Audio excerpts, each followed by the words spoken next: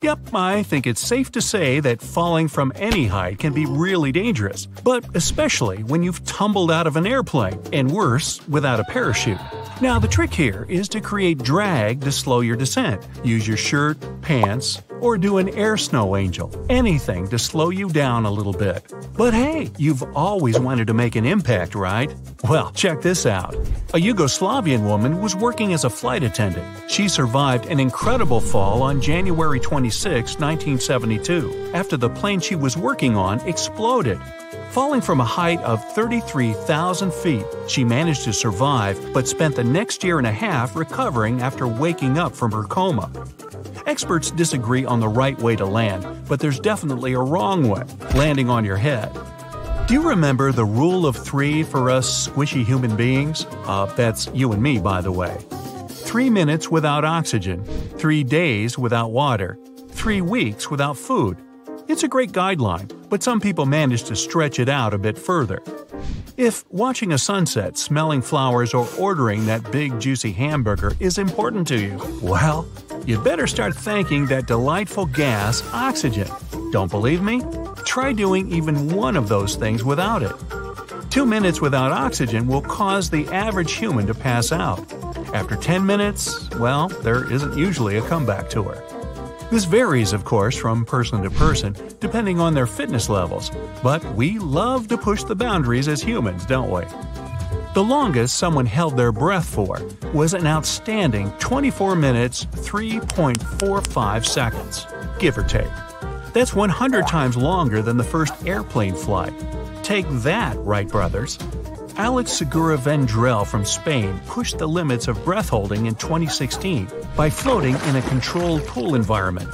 Just before going under, he was gulping in air like a fish to try to get as much oxygen as possible. Strangely, holding your breath underwater is easier than trying it on dry land. Swimming activates your diver's reflex, slowing down our heart rate and metabolism. Not only is oxygen important, so is precious H2O and tasty food. Each cell in our body needs water to survive. If we can't replace the water lost quickly, we only have about 3 days to a week before it's all over. How humid the air is, our age, physical activity, and health play a huge part in water retention in our bodies. When we're running low on water, the important areas of our body, like the heart and brain, pull water from wherever it can. Like a sponge, these organs soak up everything until there's nothing left. In 1979, an Austrian man in a holding cell lasted 18 days without water. He allegedly licked condensation off the prison walls to stay hydrated. What's the scariest thing in the universe? The fridge is empty! Where's all the food? Without any calories, your body starts to feed on itself. Not exactly the diet I had planned for this year. During the first few days, our carbohydrate reserves are turned into glucose. When that's all used up, our body starts to target fat, muscle, and other proteins, all the way down to the bones. Fasting is a common way to let our bodies use those extra reserves inside of us. Mahatma Gandhi's longest of many fasts lasted 21 days. The longest known fast was when a 27-year-old lived off water and vitamin supplements for 382 days and shrank from 456 to 180 pounds. Yow! Our bodies are equipped to survive without food for long periods. Our ancestors didn't exactly have a supermarket to go to. This makes us pretty good at dealing with starvation. We humans can cope with many extreme survival situations. But how long can you swim in freezing water without turning into a popsicle? What happens if you're stuck in the desert or at the top of a mountain? Climbing the peaks of the world, like the Rocky Mountains, the Swiss Alps, or even Mount Everest, is challenging on a good day, but the real danger is altitude sickness. It affects about half of all climbers. Starting at roughly 1.5 miles up, the lack of oxygen can cause dizziness, tiredness, and headaches for some. Others can even get insomnia. This is just the start of a whole bunch of symptoms that affect our bodies. Consciousness becomes a big problem for most people at 3 miles up without proper preparation. Ascending too quickly can even lead to fluid in your lungs or, even worse. The thing about altitude sickness is that it doesn't care if you're old or young, male or female, a couch potato or an athlete. Everest is 5.5 miles high and the ultimate challenge for climbers. It's like hiking up 20 Empire State Buildings or 2 times the Hollywood Walk of Fame. Austrian Felix Baumgartner pushed the altitude tolerance limit on October 14, 2012. He jumped from 128,000 feet up. That's nearly 24 miles. It's no surprise that he's also the first skydiver to go faster than the speed of sound, reaching a mind-boggling 833 miles per hour. He definitely had the right equipment, like a pressure suit with oxygen and safety checks in place, which goes to show you, if you're going up high, remember the 5 Ps. Proper planning prevents poor performance. Surviving extreme heat isn't just about the temperature. Humidity is the real danger to us. The less humid the air is, the more water stays where it belongs, in our body. Ever walked into the sauna and realized that it's over 230 degrees? That's so hot and humid, you'd probably only last about 3 to 4 minutes max. Wait, humans can't melt, right? Above 104 degrees, there's a real chance of heat stroke. It doesn't sound like a big change from our usual body temperature, but it is. Just imagine getting caught in a desert for a few days. And not just any desert, the world's hottest. The hottest temperature ever recorded on Earth was in Nevada, a crazy 134 degrees. Cooling way down really quickly can help relieve cramps, headaches, and even nausea. But breathing can become kinda impossible once your organs start to shut down and hypothermia sets in. As soon as our bodies drop below our natural body temperature, our muscles start to stiffen. That's why you stop feeling cold and pain after a while. There just aren't any nerve endings functioning anymore. Shivering quickly to produce heat is our body's natural way to keep our organs warm. This only works for cold air though. In cold water, shivering drains your body heat even faster. If you've never heard of the 300 Club, you're not alone. A base in Antarctica has found a great way to test the extreme limits of the human body in the most peculiar way. Participants at the station warm up in the sauna, which is heated to 200 degrees. Then they pull on their boots and run outside, where it's minus 100. Not only do they have to endure the 300-degree temperature change, but they've also got to run around the South Pole before coming back to the sauna to warm up again. Oh, am I tired? Time for a little snooze. Sleep is very important. Maybe that's why getting out of bed in the morning is so tough. We need sleep to recharge our body from the long day we've just had, leaving us refreshed and alert when we hear that alarm. Our brain can turn all fuzzy without enough sleep, and a good 8 hours is perfect for a healthy immune system. Sleeping improves our memory, our heart, and puts us in a better mood for the day. Randy Gardner and his friends tried to test the limits of staying awake. It was for their science fair project. They managed to stay awake and functioning for 11 days and 25 minutes. Even when tested during and after the experiment, Randy could play basketball and had no abnormal brainwaves. Now, it's almost impossible to calculate the exact G-force that would harm a human. That's because there are 3 types of G-force out there: side to side, up and down, and forward and backward. The danger lies in how long we have to sit there while we're being thrown around like a rag doll. The longer we sit there, the more it affects our bodies. We experience G-force at home simply by sitting down on the couch too quickly, sneezing, or having someone slap our back a little too hard. Pilot John Stapp demonstrated that a human can withstand over 40 Gs. That's nearly 10 times the amount an average racing driver feels. The experiment only went on for a few seconds, but for an instant, his body weighed almost 7,000 pounds. Survival isn't always about taking on the elements. Sometimes it's fighting against time. The current record for the longest living human is Gene Kalman, who was born in 1875.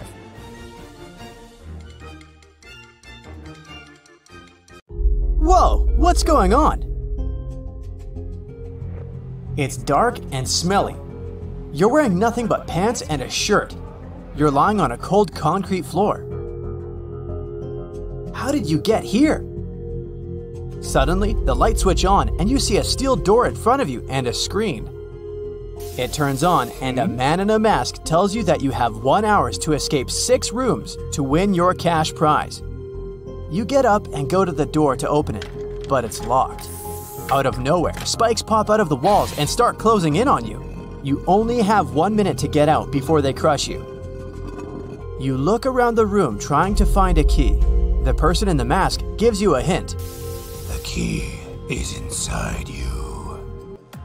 You freak out, assuming the worst. You check your pockets, but nothing. The spikes are getting even closer. You start tapping all of your clothes and feel some hard object in the shirt at your waist level. There's a hidden zipper in the hem, and the key is inside the tiny pocket.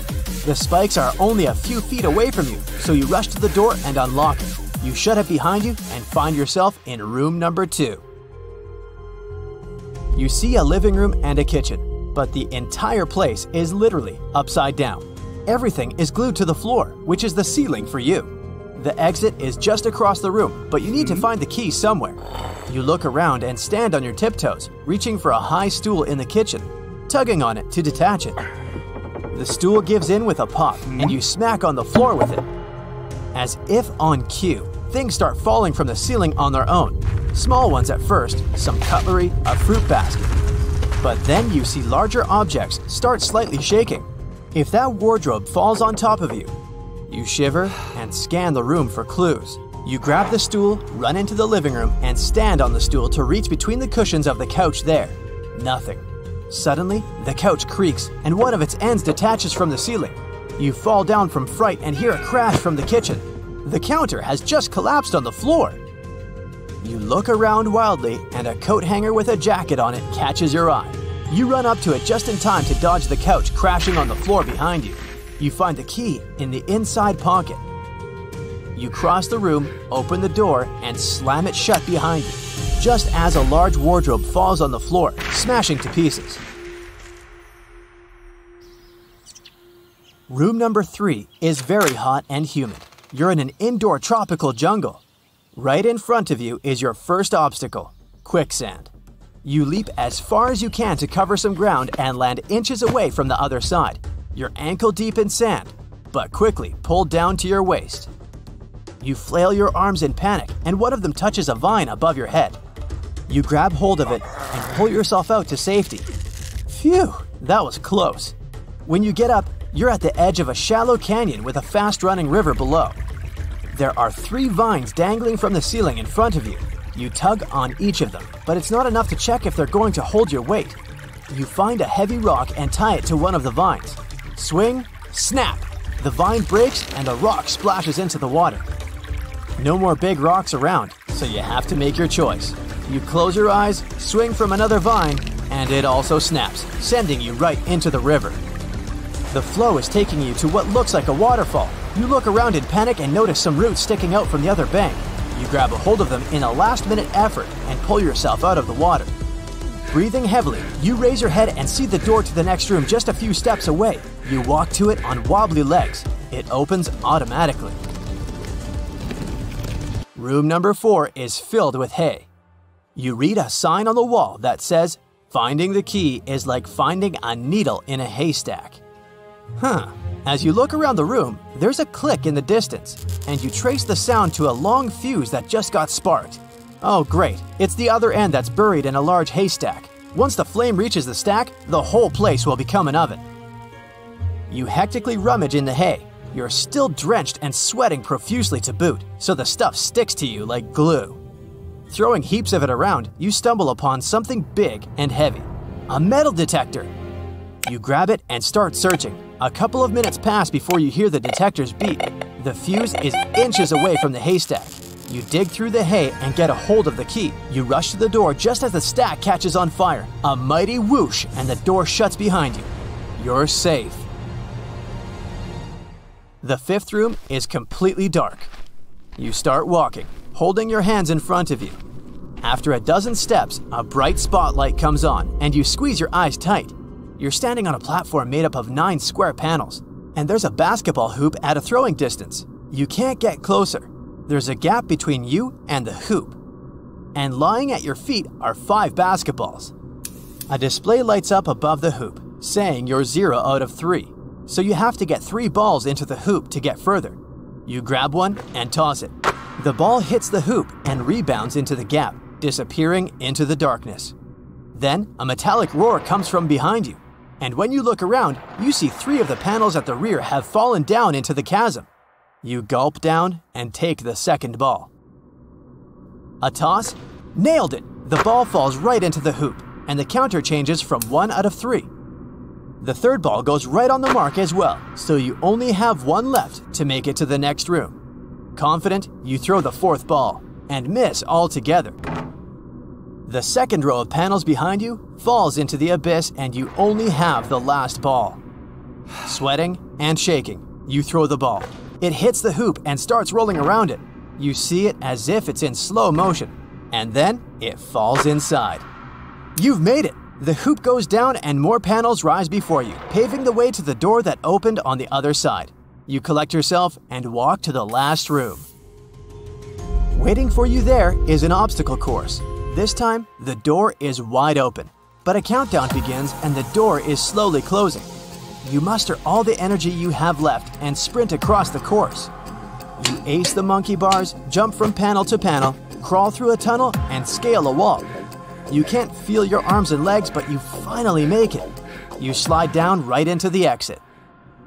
You end up in some basement, empty except for a table with a lamp and a thick envelope on it.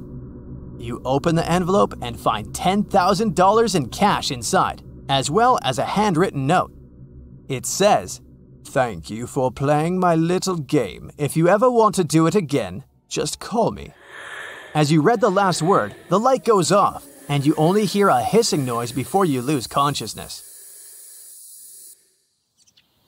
You wake up in your own bed and startle up, looking around wildly. Was it all a dream then? But then, you notice the envelope on your bedstand. The money's there, and the note as well. And on the other side of the note, there's a phone number. You shiver, but put the note away into the drawer. Maybe one day. That's it for today. So hey, if you pacified your curiosity, then give the video a like and share it with your friends. Or if you want more, just click on these videos and stay on the bright side. You're walking down the street and hear a familiar buzzing. You're so scared, you sweat and stop. The next second, you notice a yellow beetle with black stripes. The smell of your sweat attracted this bug. It's like nectar to it.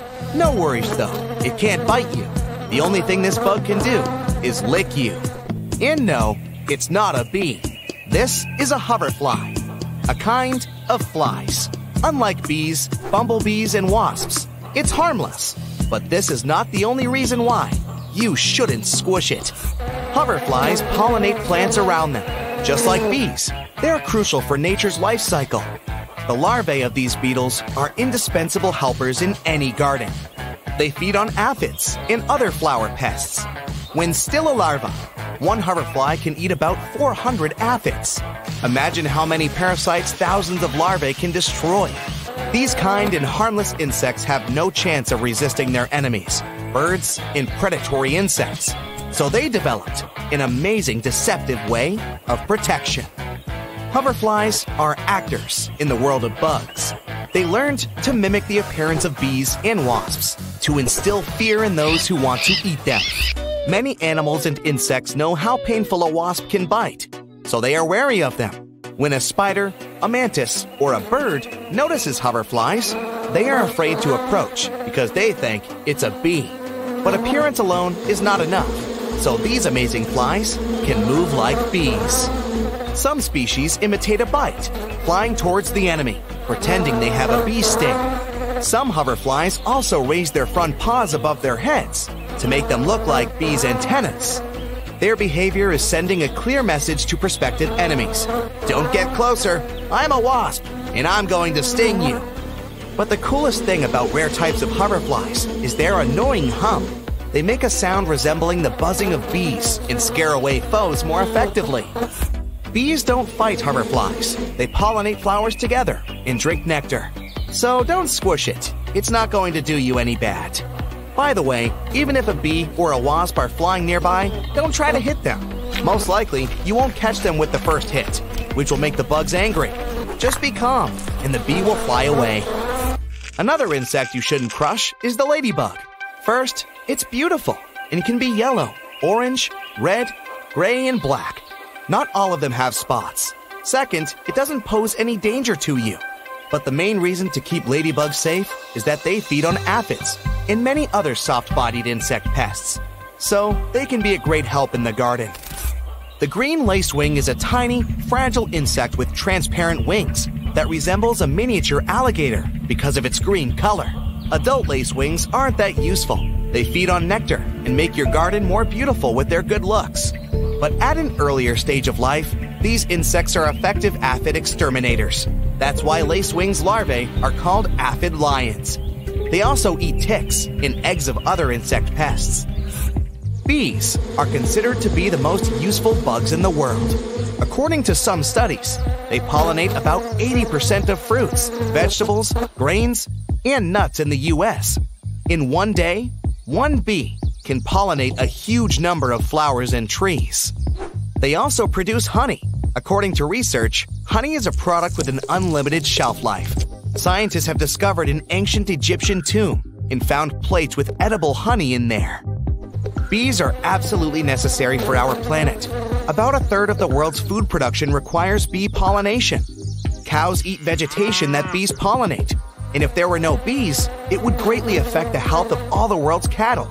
A lot of fruits and berries would lose their taste if the bees stopped fertilizing them. We get most of the cotton on the planet thanks to pollination by these insects. There would be a shortage of genes if the bees disappeared. The taste of many products would deteriorate, and the food would likely lose its useful properties. So, think twice before swatting at a bee. These bugs look like huge mosquitoes. They have long paws and a thin proboscis. Don't squish them. They are crane flies, some of the most harmless and gentle insects on the planet. They mostly live near water and close to large vegetation in moist places. They don't bite anyone with their long proboscis, but use it to feed on the plant's nectar. Some species don't have a mouth and proboscis at all. They don't eat anything and live a short life. They use fat reserves they have accumulated while they were larvae. Some people believe if you see this insect, it's a sign the frosts are over, and spring will come soon. You shouldn't catch them because they are an important element in nature. Many frogs, birds, spiders, fish, and insects feed on crane flies. It's better to let a crane fly be someone's lunch than crush it. A house centipede is a pretty terrifying insect to encounter. This long creature with 15 pairs of long legs can live in your bathroom or even bedroom. But don't touch it.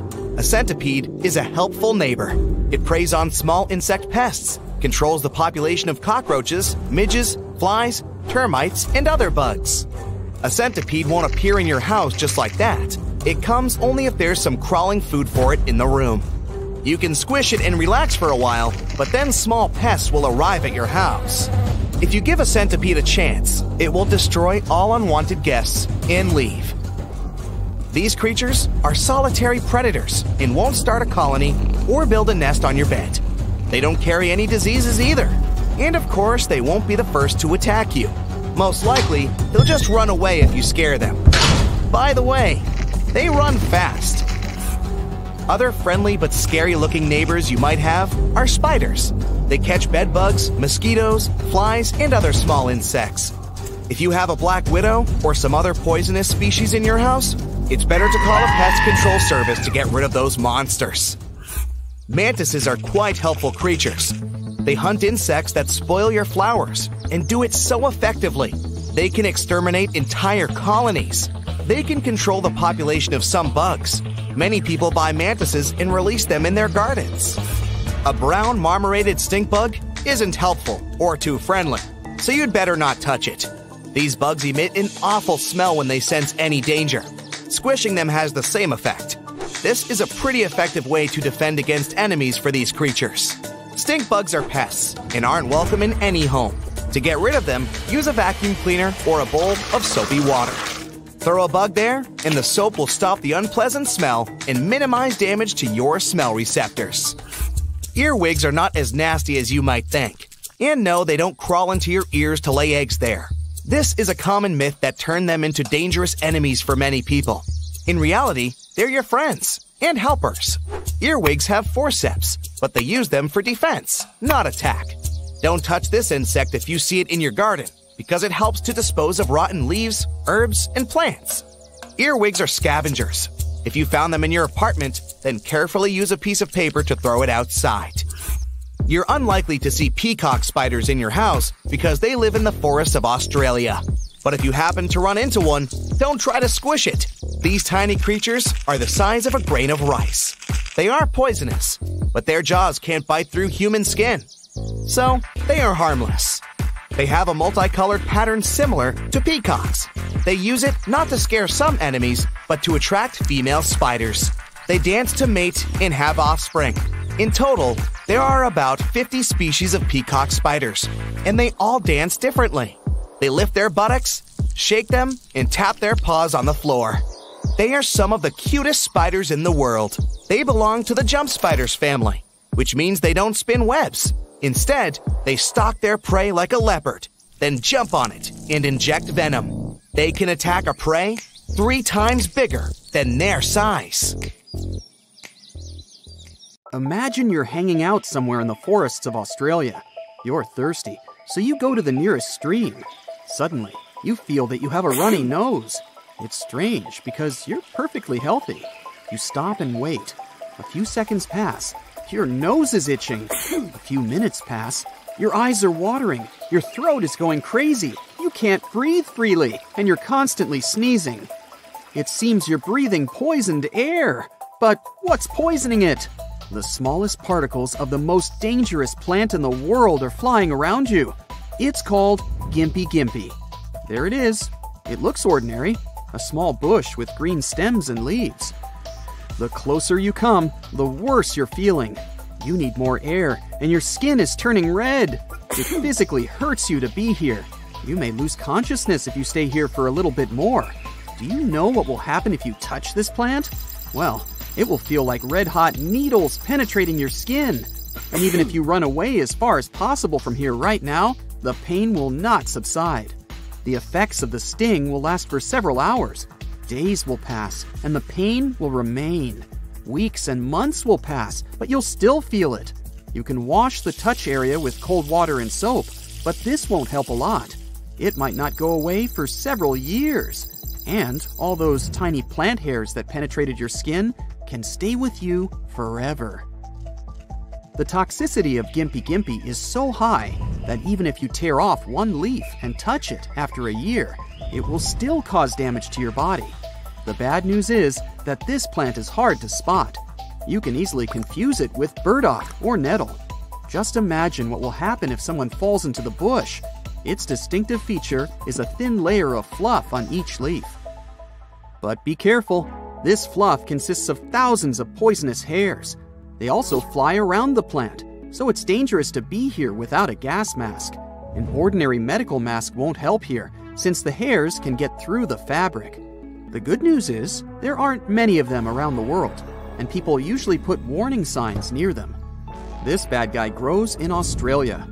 Gold miners discovered this plant in 1860, near the town of Gympie. And something is telling me it wasn't the happiest discovery. Even now, Gimpy Gimpy poses a serious danger to loggers and tourists. You may accidentally touch it with your hand. One touch is enough to make you lose your working capacity for several weeks. In some cases, the affected area continues to hurt for decades. One man fell into the bush and lost his mind because of the pain. People compare a Gimpy Gimpy sting with a bite of 30 wasps at the same time, and you won't know how to get rid of it. One guy experienced an unpleasant feeling every time he took a shower for 2 years after touching this plant. If you want to study it, you need to wear a protective suit and a gas mask. There should be no open areas on your body. Tuck your pant legs into your boots, put on protective gloves, and move out into the forest. It grows on the edge, next to streams. Gimpy Gimpy is one of the 6 species of poisonous trees native to Australia. They love the sun and the vegetation around them. Every hair on the surface of the leaf is poisoned. When it contacts any surface, it opens and sprays a burning toxin. Then, the pain increases and the skin turns red. The duration of the effect depends on the number of hairs that penetrate your body. After a few years, you can put pressure on the bite site and feel the hairs are still there. There's no antidote because scientists still don't know what the toxic poison's components are. All they know is that the poison effect lasts a very long time, several years. It can withstand cold and hot temperatures. Water only enhances its effect. Botanical samples of this plant in laboratories are still dangerous, despite scientists keeping them for several years. After you have passed by Gimpy Gimpy, don't forget to disinfect yourself. Carefully remove clothes, shoes, masks, and glasses. Put a protective suit in the washing machine and wash everything else well. Tiny hairs can be in your pants or the sleeves of your jacket, so be careful. This toxicity makes Gimpy Gimpy the most protected plant in the world. But wait, what's that? Do you see these little holes on its leaves? It seems that someone is eating it. These are the usual nocturnal beetle species. They can devour Gimpy Gimpy all day long, as the poisonous hairs can't harm them. These bugs just don't care. Gimpy Gimpy is the perfect lunch, as no one can disturb these beetles while they're sitting on this plant. And yes, all the animals living nearby know that it's better not to get close to it. But there's one mammal that is not afraid of Gimpy Gimpy. It's a red-legged pademelon. It looks like a little kangaroo and loves to eat the Gimpy Gimpy leaves. Scientists still don't know what exactly protects this animal from toxic hairs. We know almost all the places where this plant grows. People mark them with signs. If you see one, just don't go there. Gimpy Gimpy is a terrible plant, but how about a plant that can take over the whole world and destroy all the crops? It doesn't need favorable conditions for growth. It can survive in the rain, in arid places under the scorching sun, at low and high temperatures. It's called the giant hogweed. If the seed of this plant gets into a vegetable bed or a wheat field, the plant will displace all competitors in a few weeks. The wind can blow on the giant hogweed seeds and spread them further to the nearest territories. This plant can worsen ecosystems around the world. It grows faster than people manage to destroy it. If you spray poison on the leaves, it doesn't even care. If you let parasitic beetles into giant hogweed territory, it doesn't care either. It multiplies very fast and lives longer than many plants. The giant hogweed can reach the height of a one-story house and go deep underground with its roots. It's also dangerous to touch it with your hands. It can turn your skin red, and it won't feel good to say the least. That's how it's making it so hard to fight against it. This poison destroys any plants, bushes, and flowers nearby. Scientists still can't create an effective poison to combat this green monster. No beetles feed on it. That's why the giant hogweed is one of the most dangerous plants in the world. It simply has no enemies in nature. But scientists are sure that evolution will create some creatures capable of destroying the giant hogweed. It can be small bugs or parasitic bacteria. But until that happens, people have to fight this beast on their own. They spend millions of dollars trying to destroy the plant, but it doesn't always work out. You can burn a field, but if one seed remains, it will quickly grow on the scorched ground. You've seen some of the most dangerous plants in the world, but what about trees? A manchineel tree grows in Florida. Its trunk secretes toxic juice that's dangerous for your skin, but it gets much worse during the rain.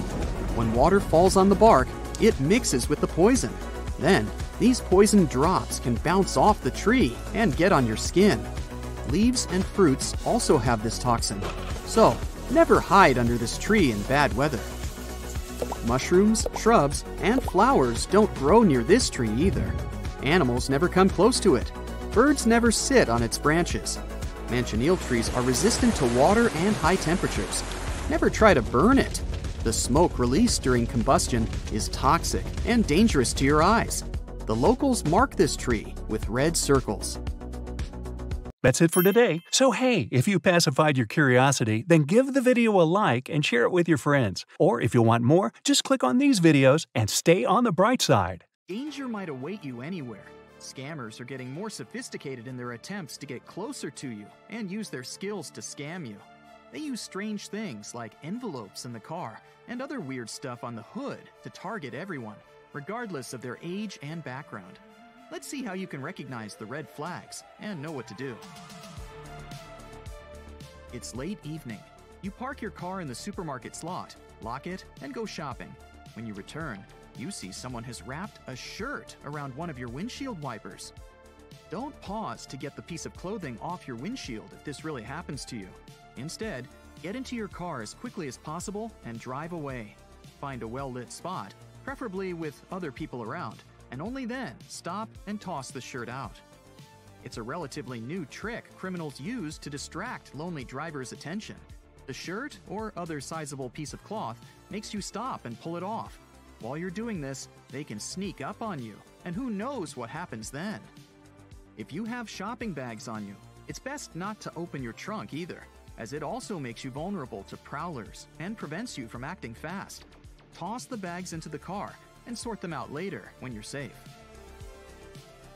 What might be sending even more shivers down your spine is finding an envelope inside your car when you return to it. You definitely locked it, so someone was able to break in.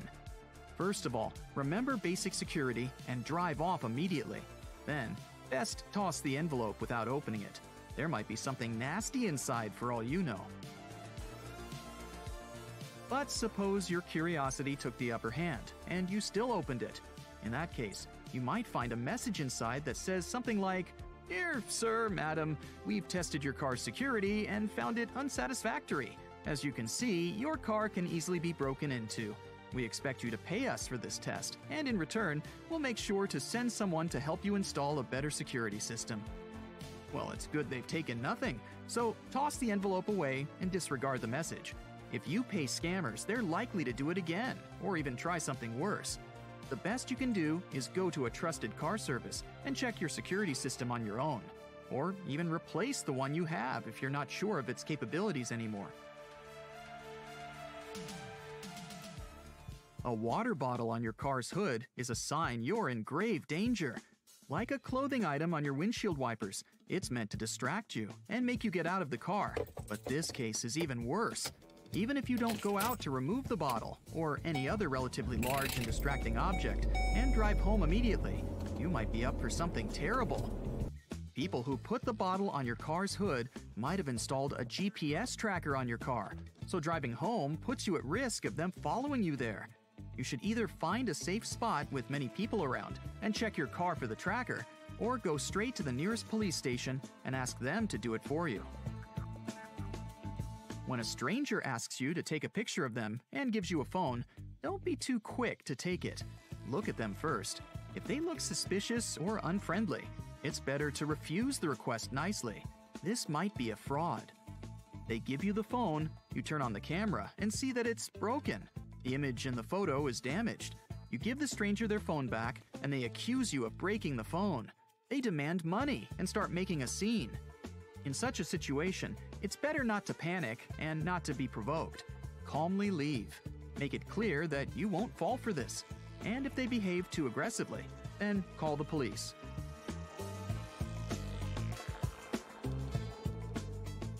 Thieves can put an advertising flyer, a newspaper, or a sticker on your house or apartment door. You can find a piece of paper or a thin strip from a plastic bottle in the doorway. If you don't remove one of these items for a long time, then the thieves understand that you're not at home. This way, thieves mark buildings and apartments that are easy to get into. After all, getting into an empty apartment is much safer. So, as soon as you see a foreign object, immediately get rid of it. If a flyer or bookmark hangs on the door for 1 or 2 days, it tells the thief that no one's home. Of course, these can be real advertising stickers, but you still don't need them. In addition to flyers, there may be strange labels on the house or apartment door, numbers, crosses, or other symbols. It's how burglars mark houses they're about to break into. If you see such a sign, it's better to call the police. You're driving home from work and suddenly notice you're almost out of gas. That's weird, because you recently filled a full tank. You go to the gas station and to the car repair center to check if there is a gas leak in the vehicle. Meanwhile, robbers can take things out of your house. They deliberately drained the fuel from your car so that you'd go to the gas station. They detain you and buy time to clean out your home. If you're sure that you refueled recently and the gas was drained from you, you should call your neighbors and ask them to monitor your house or apartment. Burglars might stage some accident to lure you out of your house. Please don't fall for it. If there is actually some accident, it's always better to call 911. Also, beware of weird calls when someone calls you and keeps silent. If they started bothering you quite often, it could be a sign that your house is now a burglar's target and they want to check if you're home. Always make sure that the taxi meter is working when you get into a cab. If you take a seat and the driver tells you the meter is broken, you'd better get out at once and call another car. You could get charged much more than the regular fee without the meter, especially if you're not a local. Your car's broken down in the middle of an interstate, so you call a towing service. But in less than 5 minutes, a tow truck stops by and the driver offers you help. It's best to reject the offer politely. Granted, you'll have to wait longer, but at least you won't be overcharged. There are towing companies that take advantage of unfortunate drivers stranded in the middle of nowhere. This kind stranger might take your car prisoner until you pay double the regular charge. If you're not sure the tow truck that's arrived at your help is the one you called for, call the service again and ask for the number on the license plate.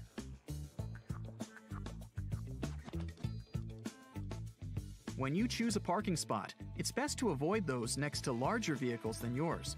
They block your line of sight, and you can quickly become the target for someone with bad intentions hiding behind the van or truck next to your car.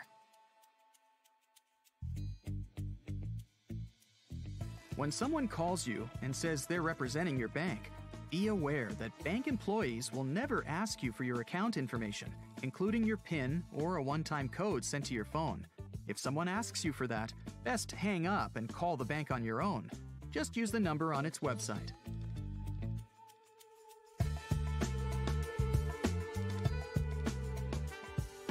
Paying with your bank card or through the e-wallet via a trusted service is the only safe way to pay online.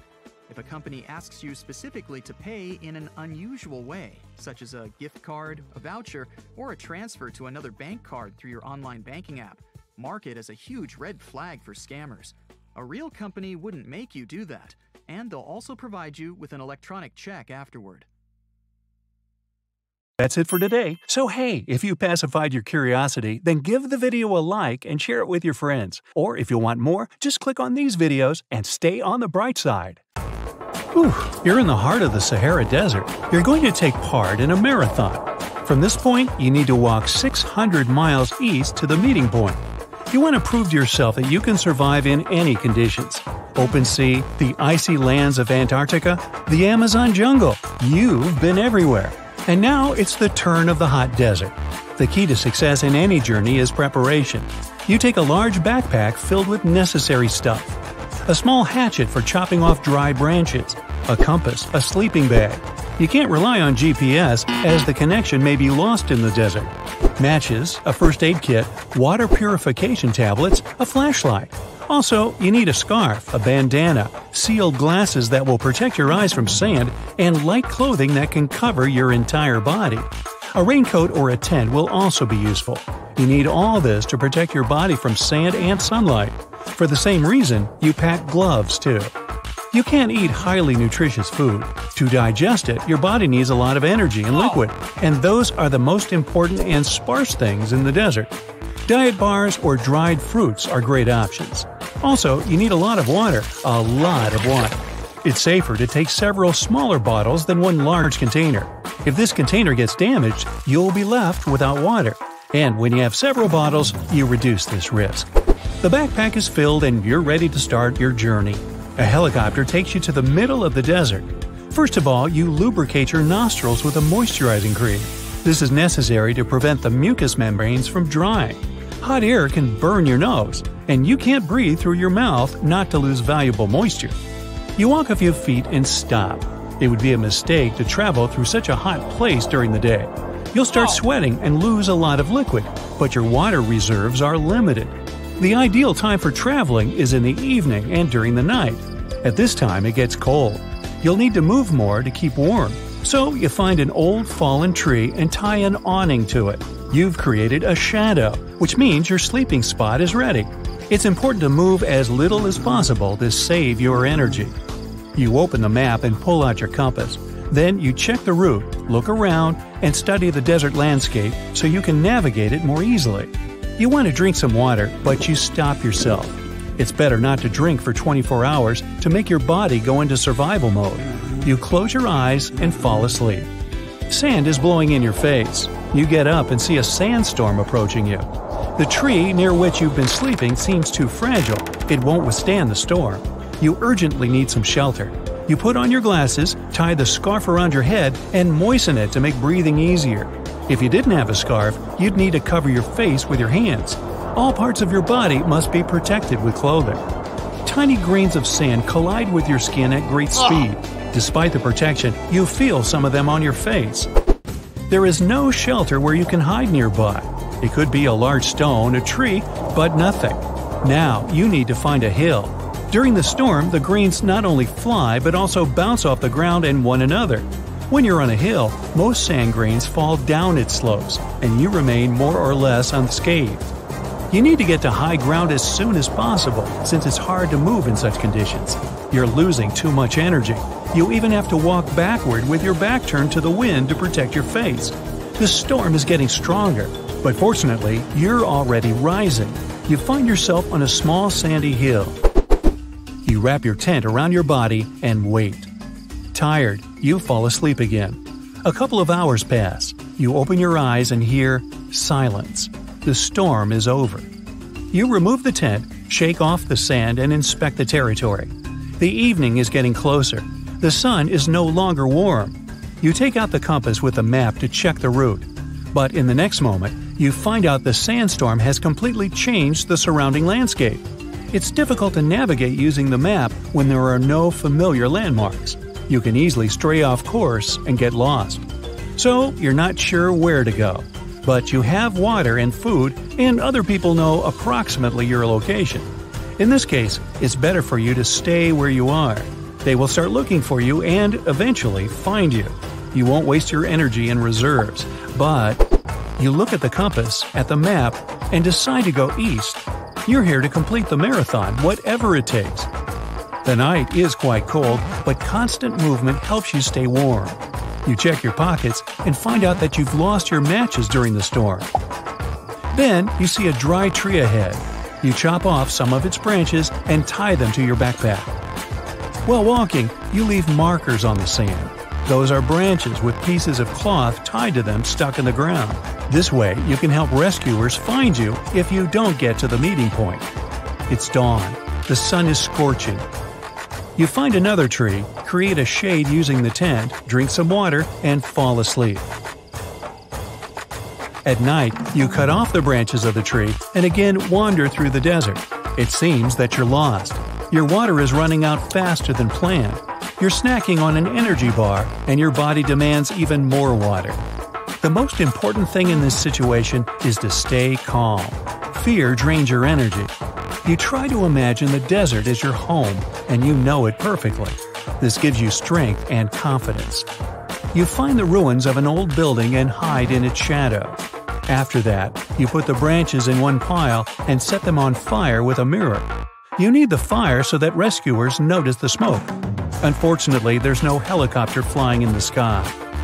You continue on your way the next night and discover that only one bottle of water is left. You try to eat as little as possible so that your body doesn't waste energy on digesting food.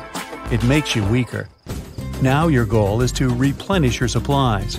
To do this, you need to wait for dawn. Then you'll look at the sky, find the clouds, and go in that direction. Where there are clouds, there should be life and water. But very soon, you understand that the sun is too hot. You make a shadow again. Exhausted, you lie down and quickly fall asleep. The sun has changed its position and is now shining straight on you. Its heat wakes you up. You don't have any water left. You get up and look for some rocks or vegetation. You can get some liquid from grass, plants, or bushes. After rains, moisture remains under stones for a long time. Pick them up and check, but carefully. Scorpions, snakes, and spiders can hide there. Also, you need to look at the sand to find some animal or insect traces. Animals always go toward water sources, and you need to follow them. But be very attentive. Those can be traces of cheetahs or African wild dogs. You're too weak to defend yourself against them. You need to spot the animals from afar and wait for them to drink first. You find some footprints. A group of spotted hyenas is walking in the distance. You slowly follow them. They lead you to an oasis. You wait for a couple of hours for them to get enough to drink. Finally, they leave the place, and you can quench your thirst. Don't forget to throw purification tablets into the water. But even if you don't have them, you should drink anyway. In any case, it can't get any worse. Also, it's important not to drink a lot at once. Your body is exhausted and can't process a lot of liquid quickly. You drink slowly, in small sips. It feels as if you can do this for hours. Then, you eat and pour some water into your bottles. No longer hungry, feeling satisfied and happy, you fall asleep again. Some noise wakes you up. A helicopter. It's flying right over you. You scream and wave your hands, but the rescuers don't notice you. It's too late to make a fire. The helicopter is leaving. Think. You take out the mirror, catch a sunbeam, and direct it at the helicopter. Ah, the rescuers have noticed you. You're saved. You can turn ordinary matches into waterproof ones. Apply a thin coat of nail polish to the matches and let it dry. Once they're ready, they'll stay dry enough to start a fire even if you drop the matches in the water. If you get lost somewhere during the winter and need a drink, then don't eat snow. It has much more air than water, so you won't even feel much more hydrated. Your body also wastes a lot of energy trying to eat it. Even worse, you might lower your body temperature and could even get sick. If you find yourself face to face with a coyote or a wolf, don't turn your back. Slowly retreat while facing the animal. This might only work for a single animal, though. If you meet a pack, then the most important thing is to make sure that they don't surround you. Back away towards a tree and press your back against it. Then choose the right moment and climb it as quickly as possible. Several layers of clothing will warm you better than one warm fur coat or down jacket. Air will be trapped between the clothing layers, insulating you and keeping your body warm. If you get lost in the woods, always try to sleep a little above the ground. You can lay on a layer of branches and leaves as a makeshift bed, or stretch a hammock out between some trees. At night, the temperature drops and the ground becomes cold. Even if you build a fire, it could go out while you sleep, and the ground will be sapping your body heat. You're in a boat in the middle of the sea, no food, no fishing net, and you're hungry. It was supposed to be only a 3-hour tour. Well, guess what? You can catch fish with the help of shoelaces and any object – phone, watch, or keys. The shadow cast by the boat in the sea can attract fish, and a reflective object can work as bait. Tie your keys to your shoelaces and use them as a fishing rod. Even if a fish doesn't bite, activities like this are a good way to maintain a healthy mind on the open sea. A short meditation can save you from a panic attack. You need to focus on your breathing and try to slow it down. Your brain will quickly calm down and turn its focus away from the panic. Oxygen masks in airplanes work on the same principle. When you control your breathing, your attention is redirected away from whatever bad thing is happening. You can make a torch out of a log. Put a small log vertically, make a deep star-shaped cut on the top. Put dry grass, leaves, and sticks inside. Once you're done, set fire to the log and watch it burn for up to 3 hours. This should work the same regardless of the size and type of wood. Now, if you meet an angry grizzly bear, never try to run away because the bear can easily outrun you. Instead, lie down and don't move. Grizzlies only usually attack when they see a threat, so they'll often leave you alone if you show them that you won't cause them any problems. This only works with grizzly bears, though. If a confrontation is unavoidable, back away slowly and use bear spray. If you don't have any, pepper spray will work similarly and should disorient the bear and scare it away. Or not. Don't eat berries or mushrooms in the forest if you don't know exactly what they are. They could be poisonous. If you have no other option, eat the inner bark of maples, birches, and pines to fill your stomach. Use a knife to cut away the rough outer bark and get to the softer white stuff. You can boil it to make it even softer, or cook it over an open fire to make a crunchy snack. And if you're really starving, you can look for ants. They might not be the most appetizing, but they're pretty nutritious. If you don't have a watch, you can use your fingers to find out how much time is left until sunset. Raise your hand so the inside of your palm is facing you. Your fingers should be between the sun and the horizon line. See how many fingers can fit in this space. The thickness of one finger equals about 15 minutes, so you can calculate the time left before sunset. If you're lost and need to build a fire to attract attention, throw in a lot of pine, cedar branches, cones, and any unnecessary rubber objects. Your fire will emit more black smoke, which makes it visible from afar. If you have no water in the desert but have some food, try to avoid eating for as long as you can. The more you eat, the more thirsty you'll get. The body needs liquid to digest food, so it'll use up what little you have. A person can live much longer without food than without water, so don't be afraid to stay hungry. Hey, you found a huge puddle of dirty water in the forest. If you're desperate for a drink, you can fill your bottle and filter it into drinking water. To clean it, make a rope of gauze or clothing. Put one end into the dirty bottle and the other one into the empty one. Before long, the clean water will flow into the empty bottle through the rope, while the impurities are left behind. Before hiking, replace your regular shoelaces with paracord shoelaces. If you don't have enough rope, these laces can give you a few extra feet in a pinch. If you're lost in the forest and have nothing to warm you, then take dry leaves and grass from the ground and put it between 2 layers of clothing. This will help you stay warm for a long time. When you're lost in the desert, try to move as little as possible during the day. Find a shadow or create it from improvised materials and sit in the shade until dark.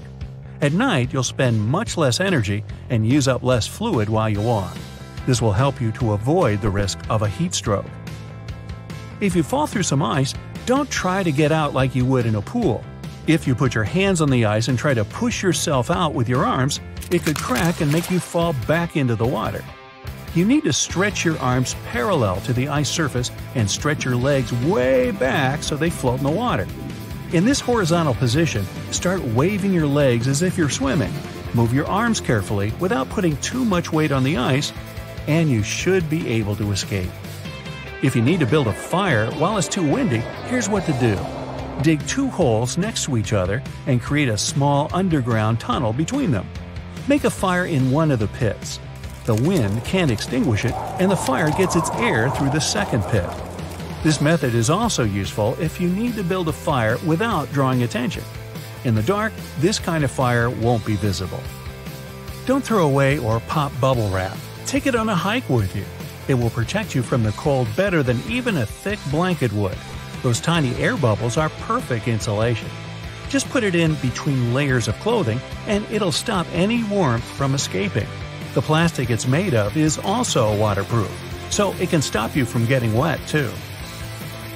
Swimming in the sea not far from the shore, you can easily get swept up in rip currents.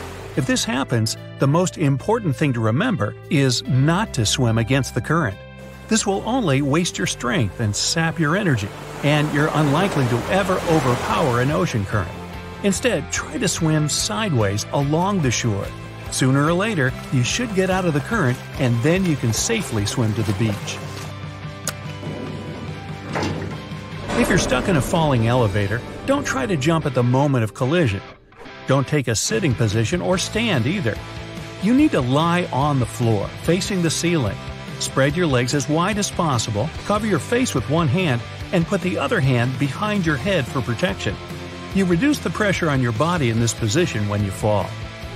Ooh, you're lost. A rescue helicopter flies over the forest, but you don't have a flare and don't have time to build a fire. Use a small mirror or phone screen to reflect the sunlight. Aim the light beam towards the helicopter. Rescuers should notice the glare and fly over to save you. That's it for today. So hey, if you pacified your curiosity, then give the video a like and share it with your friends. Or if you want more, just click on these videos and stay on the bright side.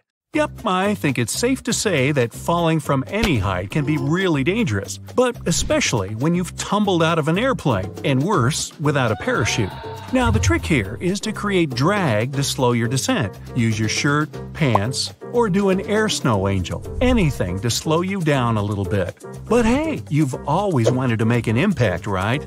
Well, check this out. A Yugoslavian woman was working as a flight attendant. She survived an incredible fall on January 26, 1972, after the plane she was working on exploded.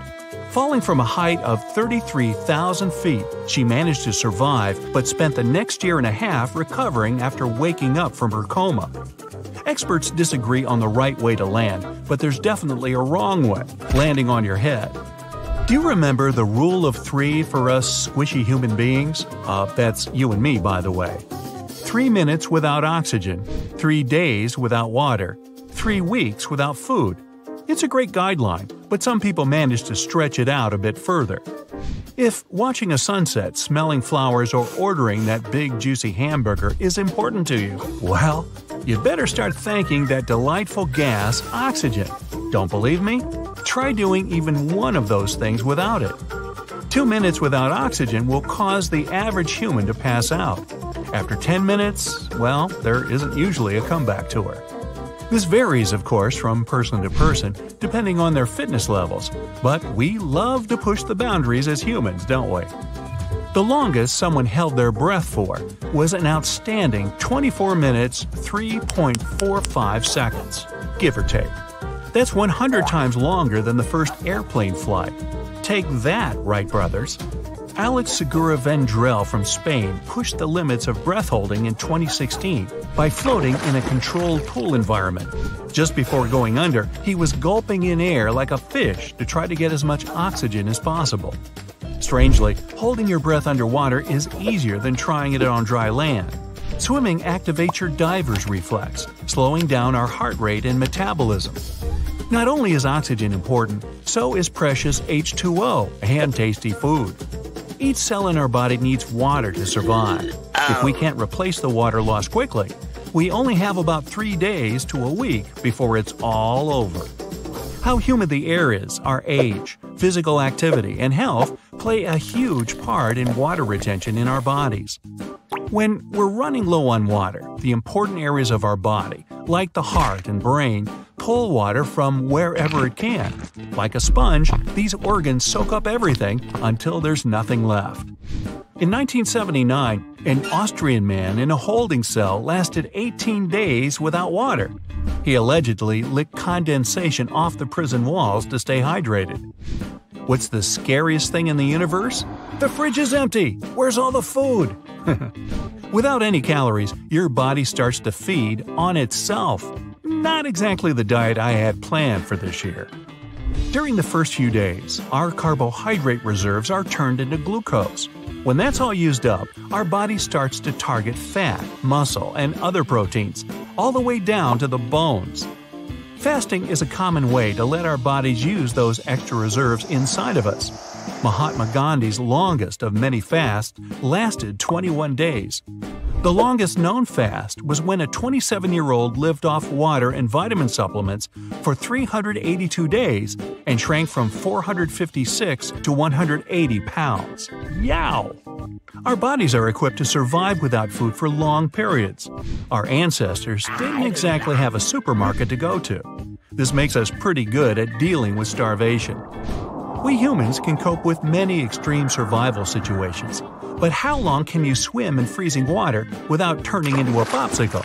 What happens if you're stuck in the desert or at the top of a mountain? Climbing the peaks of the world, like the Rocky Mountains, the Swiss Alps, or even Mount Everest, is challenging on a good day, but the real danger is altitude sickness. It affects about half of all climbers, starting at roughly 1.5 miles up. The lack of oxygen can cause dizziness, tiredness, and headaches for some. Others can even get insomnia. This is just the start of a whole bunch of symptoms that affect our bodies. Consciousness becomes a big problem for most people at 3 miles up without proper preparation. Ascending too quickly can even lead to fluid in your lungs or, even worse. The thing about altitude sickness is that it doesn't care if you're old or young, male or female, a couch potato or an athlete. Everest is 5.5 miles high and the ultimate challenge for climbers. It's like hiking up 20 Empire State Buildings or 2 times the Hollywood Walk of Fame. Austrian Felix Baumgartner pushed the altitude tolerance limit on October 14, 2012. He jumped from 128,000 feet up. That's nearly 24 miles. It's no surprise that he's also the first skydiver to go faster than the speed of sound, reaching a mind-boggling 833 miles per hour. He definitely had the right equipment, like a pressure suit with oxygen and safety checks in place, which goes to show you, if you're going up high, remember the 5 Ps. Proper planning prevents poor performance. Surviving extreme heat isn't just about the temperature. Humidity is the real danger to us. The less humid the air is, the more water stays where it belongs, in our body. Ever walked into the sauna and realized that it's over 230 degrees? That's so hot and humid, you'd probably only last about 3 to 4 minutes max. Wait, humans can't melt, right? Above 104 degrees, there's a real chance of heat stroke. It doesn't sound like a big change from our usual body temperature, but it is. Just imagine getting caught in a desert for a few days. And not just any desert, the world's hottest. The hottest temperature ever recorded on Earth was in Nevada, a crazy 134 degrees. Cooling way down really quickly can help relieve cramps, headaches, and even nausea.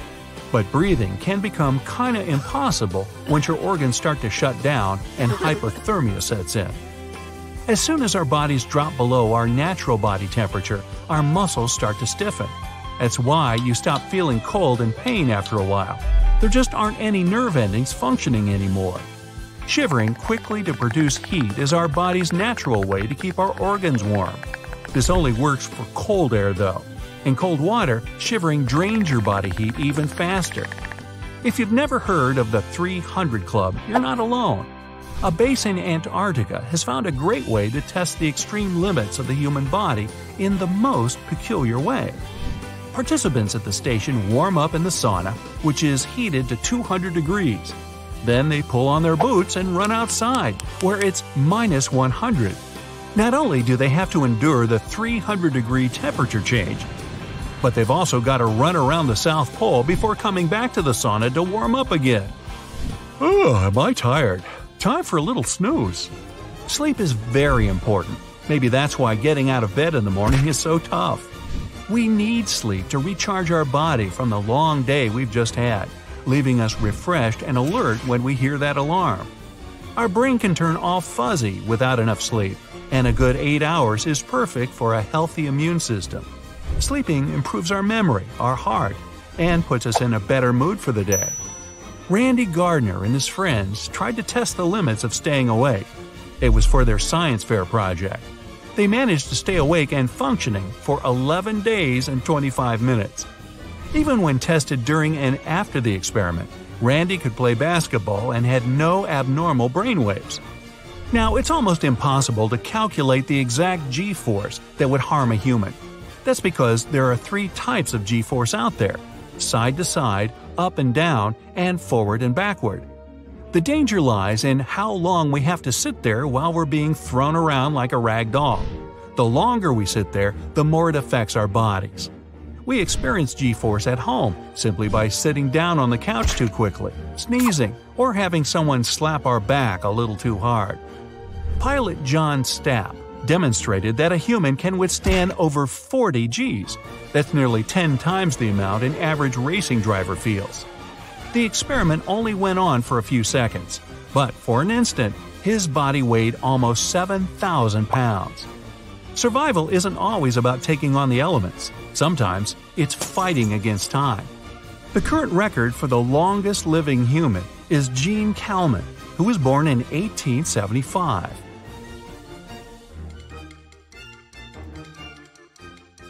Whoa, what's going on? It's dark and smelly. You're wearing nothing but pants and a shirt. You're lying on a cold concrete floor. How did you get here? Suddenly, the lights switch on and you see a steel door in front of you and a screen. It turns on and a man in a mask tells you that you have 1 hour to escape 6 rooms to win your cash prize. You get up and go to the door to open it, but it's locked. Out of nowhere, spikes pop out of the walls and start closing in on you. You only have 1 minute to get out before they crush you. You look around the room trying to find a key. The person in the mask gives you a hint.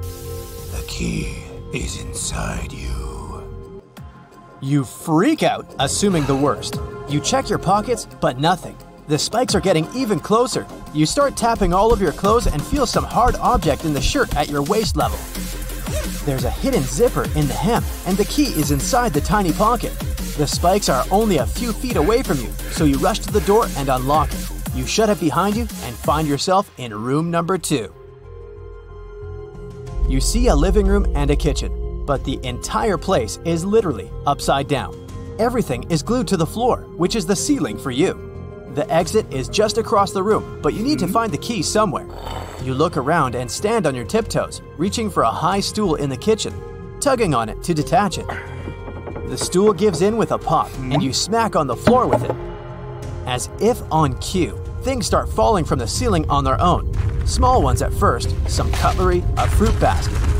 But then you see larger objects start slightly shaking. If that wardrobe falls on top of you, you shiver and scan the room for clues. You grab the stool, run into the living room, and stand on the stool to reach between the cushions of the couch there. Nothing. Suddenly, the couch creaks and one of its ends detaches from the ceiling. You fall down from fright and hear a crash from the kitchen. The counter has just collapsed on the floor. You look around wildly and a coat hanger with a jacket on it catches your eye. You run up to it just in time to dodge the couch crashing on the floor behind you. You find the key in the inside pocket. You cross the room, open the door, and slam it shut behind you, just as a large wardrobe falls on the floor, smashing to pieces. Room number 3 is very hot and humid. You're in an indoor tropical jungle.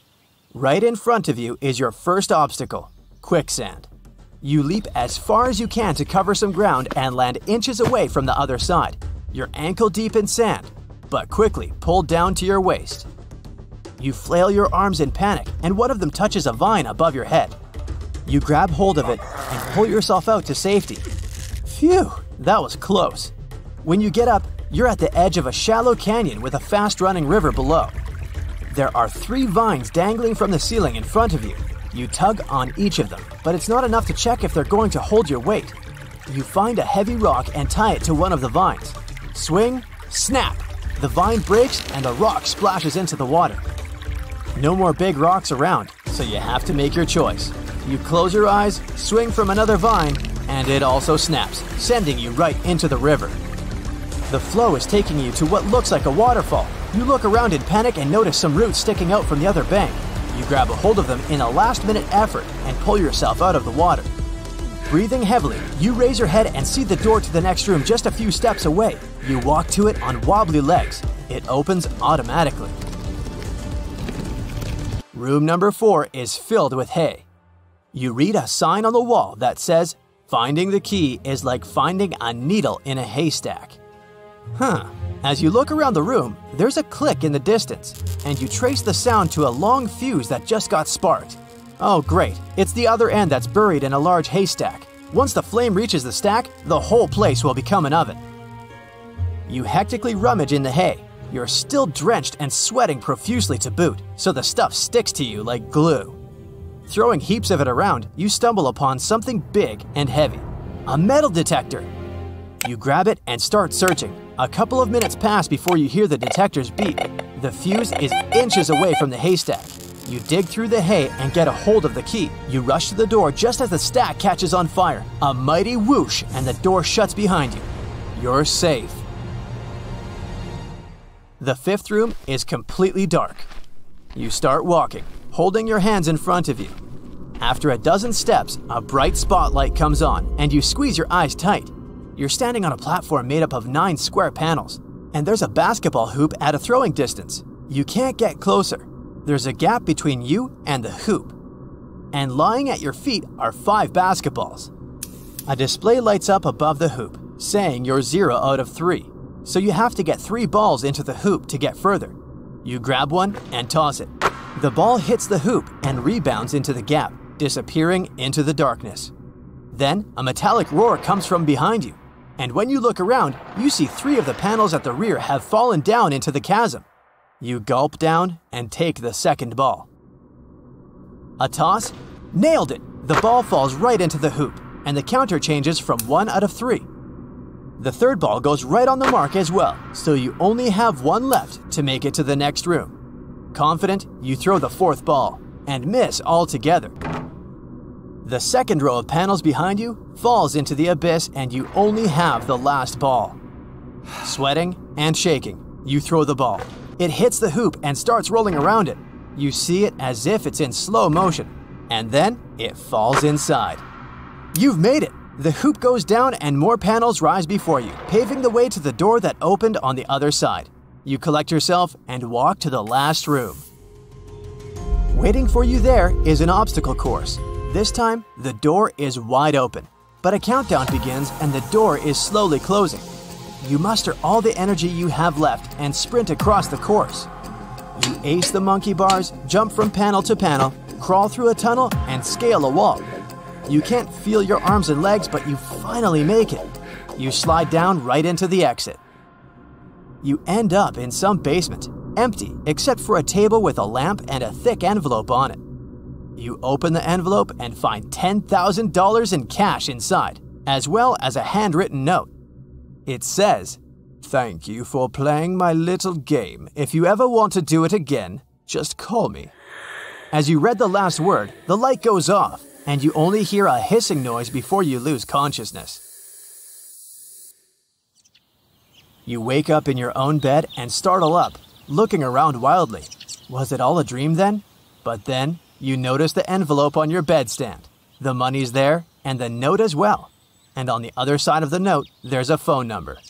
You shiver, but put the note away into the drawer. Maybe one day. That's it for today. So hey, if you pacified your curiosity, then give the video a like and share it with your friends. Or if you want more, just click on these videos and stay on the bright side.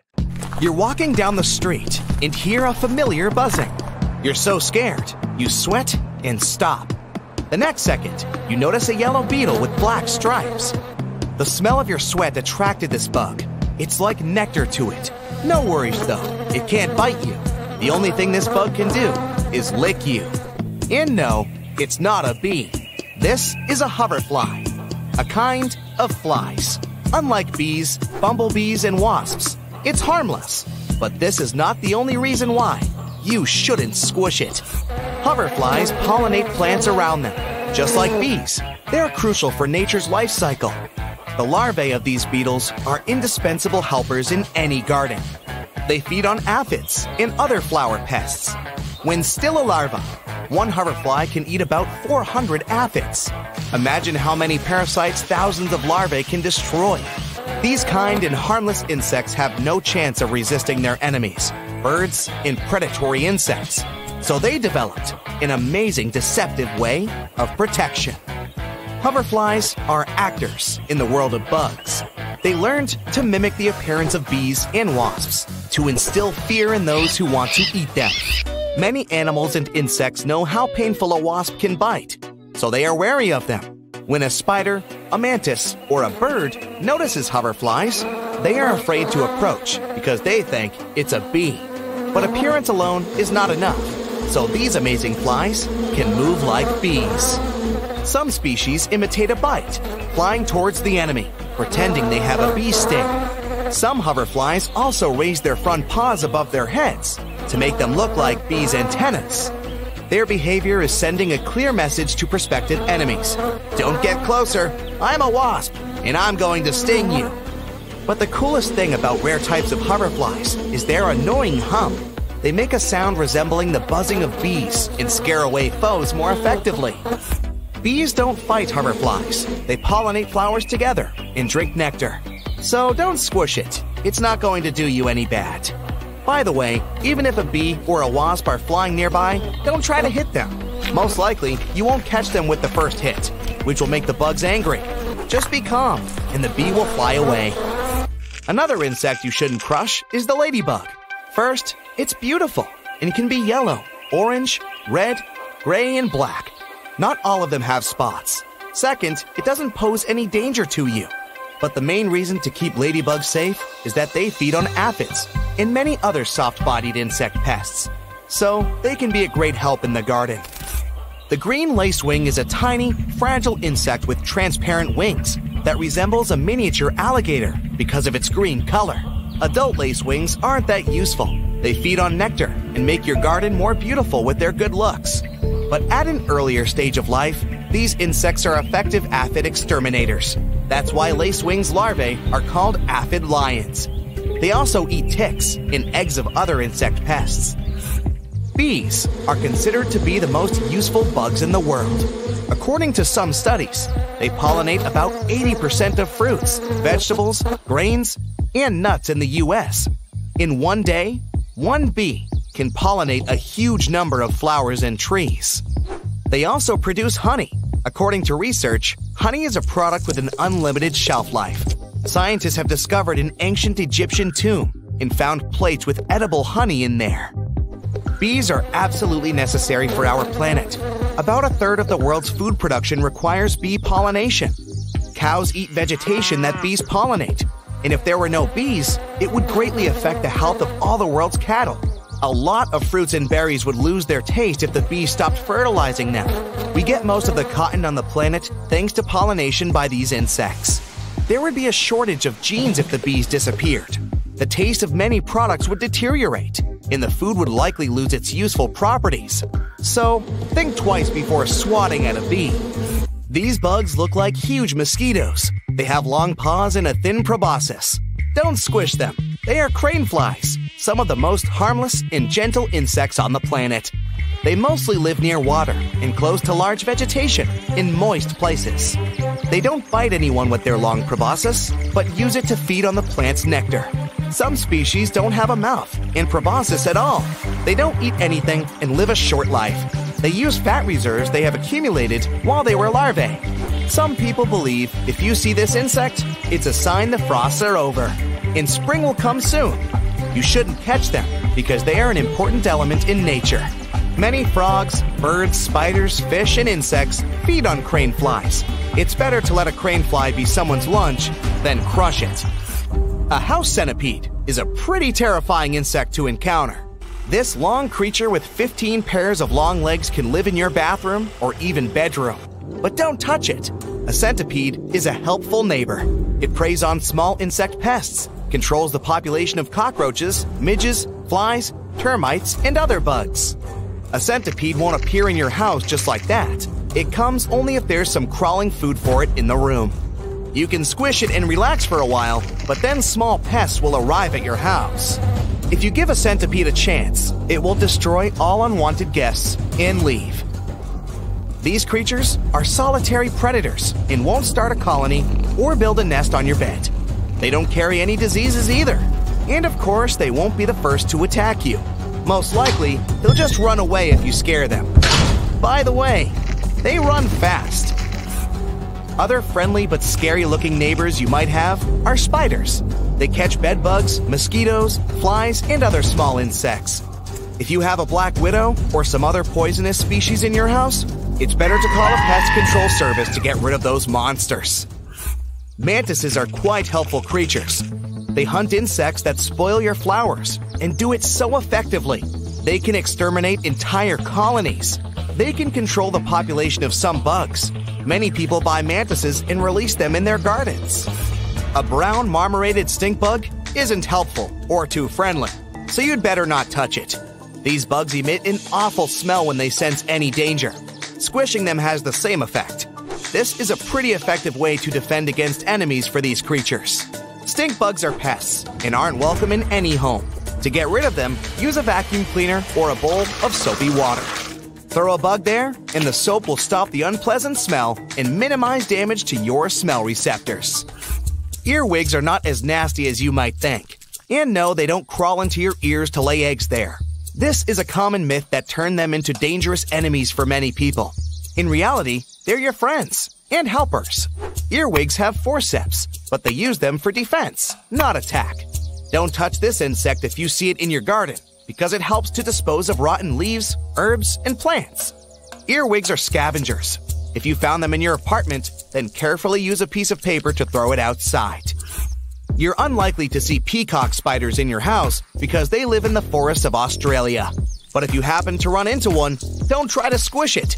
These tiny creatures are the size of a grain of rice. They are poisonous, but their jaws can't bite through human skin. So, they are harmless. They have a multicolored pattern similar to peacocks. They use it not to scare some enemies, but to attract female spiders. They dance to mate and have offspring. In total, there are about 50 species of peacock spiders, and they all dance differently. They lift their buttocks, shake them, and tap their paws on the floor. They are some of the cutest spiders in the world. They belong to the jump spiders family, which means they don't spin webs. Instead, they stalk their prey like a leopard, then jump on it and inject venom. They can attack a prey 3 times bigger than their size. Imagine you're hanging out somewhere in the forests of Australia. You're thirsty, so you go to the nearest stream. Suddenly, you feel that you have a runny nose. It's strange because you're perfectly healthy. You stop and wait. A few seconds pass. Your nose is itching. A few minutes pass. Your eyes are watering. Your throat is going crazy. You can't breathe freely, and you're constantly sneezing. It seems you're breathing poisoned air. But what's poisoning it? The smallest particles of the most dangerous plant in the world are flying around you. It's called Gimpy Gimpy. There it is. It looks ordinary, a small bush with green stems and leaves. The closer you come, the worse you're feeling. You need more air, and your skin is turning red. It physically hurts you to be here. You may lose consciousness if you stay here for a little bit more. Do you know what will happen if you touch this plant? Well, it will feel like red-hot needles penetrating your skin. And even if you run away as far as possible from here right now, the pain will not subside. The effects of the sting will last for several hours. Days will pass, and the pain will remain. Weeks and months will pass, but you'll still feel it. You can wash the touch area with cold water and soap, but this won't help a lot. It might not go away for several years. And all those tiny plant hairs that penetrated your skin can stay with you forever. The toxicity of Gimpy Gimpy is so high that even if you tear off one leaf and touch it after a year, it will still cause damage to your body. The bad news is that this plant is hard to spot. You can easily confuse it with burdock or nettle. Just imagine what will happen if someone falls into the bush. Its distinctive feature is a thin layer of fluff on each leaf. But be careful. This fluff consists of thousands of poisonous hairs.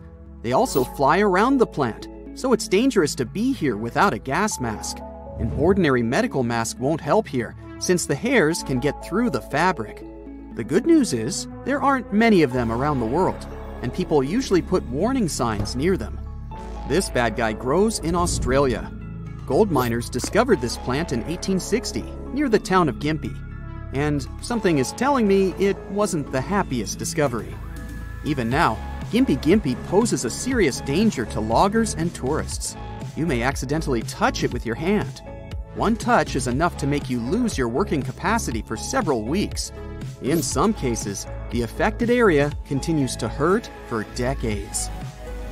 One man fell into the bush and lost his mind because of the pain. People compare a Gimpy Gimpy sting with a bite of 30 wasps at the same time, and you won't know how to get rid of it. One guy experienced an unpleasant feeling every time he took a shower for 2 years after touching this plant. If you want to study it, you need to wear a protective suit and a gas mask. There should be no open areas on your body. Tuck your pant legs into your boots, put on protective gloves, and move out into the forest. It grows on the edge, next to streams. Gimpy Gimpy is one of the 6 species of poisonous trees native to Australia. They love the sun and the vegetation around them. Every hair on the surface of the leaf is poisoned. When it contacts any surface, it opens and sprays a burning toxin. Then, the pain increases and the skin turns red. The duration of the effect depends on the number of hairs that penetrate your body.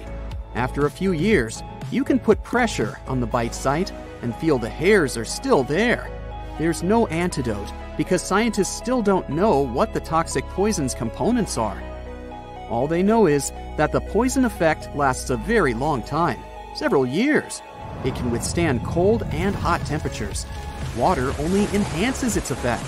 Botanical samples of this plant in laboratories are still dangerous, despite scientists keeping them for several years. After you have passed by Gimpy Gimpy, don't forget to disinfect yourself. Carefully remove clothes, shoes, masks, and glasses. Put a protective suit in the washing machine and wash everything else well. Tiny hairs can be in your pants or the sleeves of your jacket, so be careful. This toxicity makes Gimpy Gimpy the most protected plant in the world. But wait, what's that? Do you see these little holes on its leaves? It seems that someone is eating it. These are the usual nocturnal beetle species. They can devour Gimpy Gimpy all day long, as the poisonous hairs can't harm them. These bugs just don't care. Gimpy Gimpy is the perfect lunch, as no one can disturb these beetles while they're sitting on this plant. And yes, all the animals living nearby know that it's better not to get close to it. But there's one mammal that is not afraid of Gimpy Gimpy. It's a red-legged pademelon. It looks like a little kangaroo and loves to eat the Gimpy Gimpy leaves. Scientists still don't know what exactly protects this animal from toxic hairs. We know almost all the places where this plant grows. People mark them with signs. If you see one, just don't go there. Gimpy Gimpy is a terrible plant, but how about a plant that can take over the whole world and destroy all the crops? It doesn't need favorable conditions for growth. It can survive in the rain, in arid places under the scorching sun, at low and high temperatures. It's called the giant hogweed. If the seed of this plant gets into a vegetable bed or a wheat field, the plant will displace all competitors in a few weeks. The wind can blow on the giant hogweed seeds and spread them further to the nearest territories. This plant can worsen ecosystems around the world. It grows faster than people manage to destroy it. If you spray poison on the leaves, it doesn't even care. If you let parasitic beetles into giant hogweed territory, it doesn't care either. It multiplies very fast and lives longer than many plants. The giant hogweed can reach the height of a one-story house and go deep underground with its roots. It's also dangerous to touch it with your hands. It can turn your skin red, and it won't feel good, to say the least. That's how it's making it so hard to fight against it.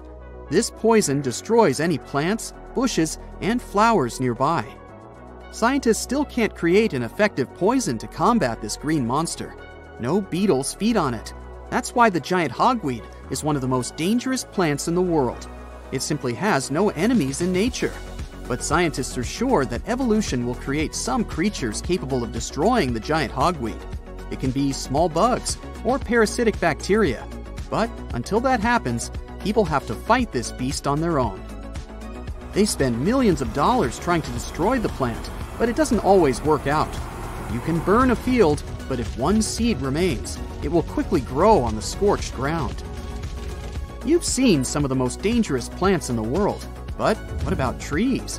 A manchineel tree grows in Florida. Its trunk secretes toxic juice that's dangerous for your skin, but it gets much worse during the rain. When water falls on the bark, it mixes with the poison. Then, these poison drops can bounce off the tree and get on your skin. Leaves and fruits also have this toxin, so never hide under this tree in bad weather. Mushrooms, shrubs, and flowers don't grow near this tree either. Animals never come close to it. Birds never sit on its branches. Manchineel trees are resistant to water and high temperatures. Never try to burn it. The smoke released during combustion is toxic and dangerous to your eyes. The locals mark this tree with red circles. That's it for today. So hey, if you pacified your curiosity, then give the video a like and share it with your friends. Or if you want more, just click on these videos and stay on the bright side. Danger might await you anywhere. Scammers are getting more sophisticated in their attempts to get closer to you and use their skills to scam you. They use strange things like envelopes in the car and other weird stuff on the hood to target everyone, regardless of their age and background. let's see how you can recognize the red flags and know what to do.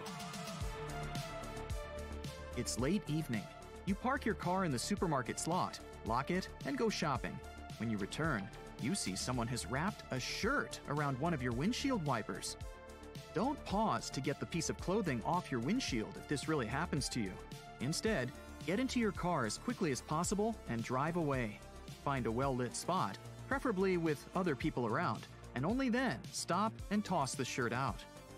It's a relatively new trick criminals use to distract lonely drivers' attention. The shirt or other sizable piece of cloth makes you stop and pull it off. While you're doing this, they can sneak up on you, and who knows what happens then. If you have shopping bags on you, it's best not to open your trunk either, as it also makes you vulnerable to prowlers and prevents you from acting fast. Toss the bags into the car and sort them out later when you're safe. What might be sending even more shivers down your spine is finding an envelope inside your car when you return to it. You definitely locked it, so someone was able to break in. First of all, remember basic security and drive off immediately. Then, best toss the envelope without opening it. There might be something nasty inside for all you know. But suppose your curiosity took the upper hand and you still opened it. In that case, you might find a message inside that says something like, "Dear sir, madam, we've tested your car's security and found it unsatisfactory. As you can see, your car can easily be broken into. We expect you to pay us for this test, and in return, we'll make sure to send someone to help you install a better security system." Well, it's good they've taken nothing, so toss the envelope away and disregard the message. If you pay scammers, they're likely to do it again, or even try something worse. The best you can do is go to a trusted car service and check your security system on your own, or even replace the one you have if you're not sure of its capabilities anymore. A water bottle on your car's hood is a sign you're in grave danger. Like a clothing item on your windshield wipers, it's meant to distract you and make you get out of the car, but this case is even worse. Even if you don't go out to remove the bottle or any other relatively large and distracting object and drive home immediately, you might be up for something terrible. People who put the bottle on your car's hood might have installed a GPS tracker on your car, so driving home puts you at risk of them following you there. You should either find a safe spot with many people around and check your car for the tracker, or go straight to the nearest police station and ask them to do it for you. When a stranger asks you to take a picture of them and gives you a phone, don't be too quick to take it. Look at them first. If they look suspicious or unfriendly, it's better to refuse the request nicely. This might be a fraud. They give you the phone, you turn on the camera and see that it's broken. The image in the photo is damaged. You give the stranger their phone back and they accuse you of breaking the phone. They demand money and start making a scene. In such a situation, it's better not to panic and not to be provoked. Calmly leave. Make it clear that you won't fall for this. And if they behave too aggressively, then call the police.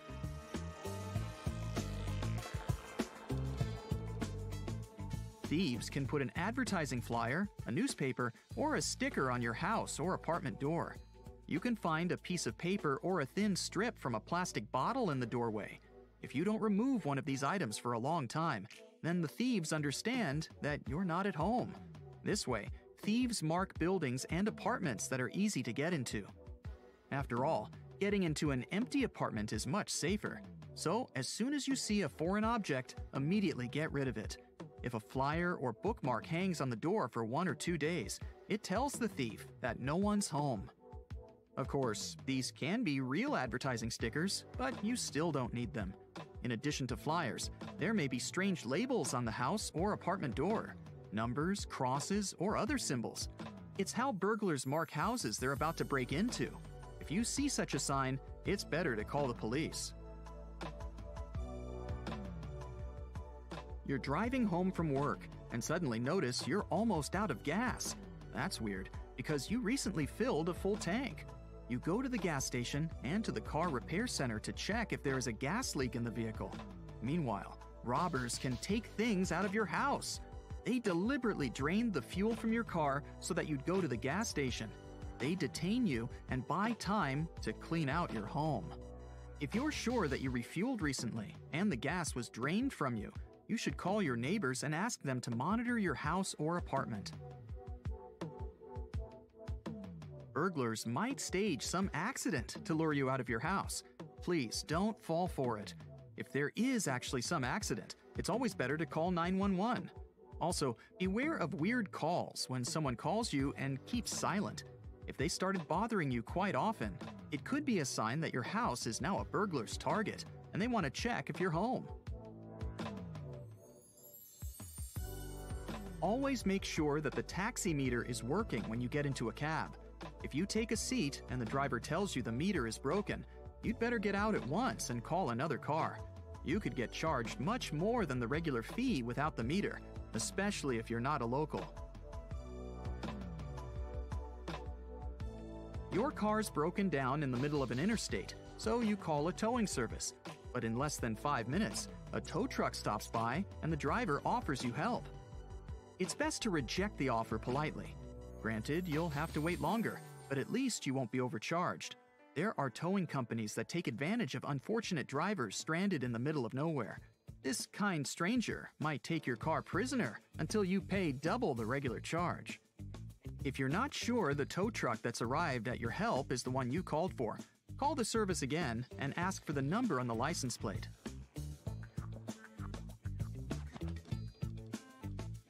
When you choose a parking spot, it's best to avoid those next to larger vehicles than yours.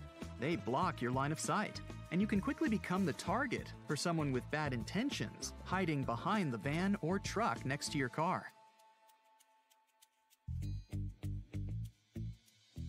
When someone calls you and says they're representing your bank, be aware that bank employees will never ask you for your account information, including your PIN or a one-time code sent to your phone. If someone asks you for that, best hang up and call the bank on your own. Just use the number on its website.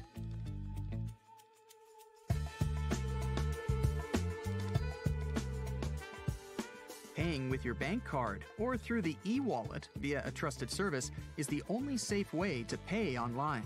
If a company asks you specifically to pay in an unusual way, such as a gift card, a voucher, or a transfer to another bank card through your online banking app, mark it as a huge red flag for scammers. A real company wouldn't make you do that, and they'll also provide you with an electronic check afterward.